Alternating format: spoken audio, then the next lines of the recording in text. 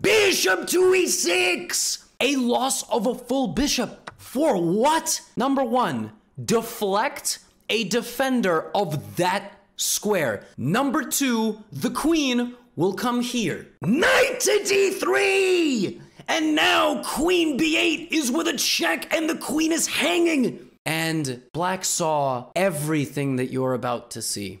Queen f7, queen b8 check. Bishop comes back to block so that the king can run out. And it looks like there is no more attack. Knight b4 check.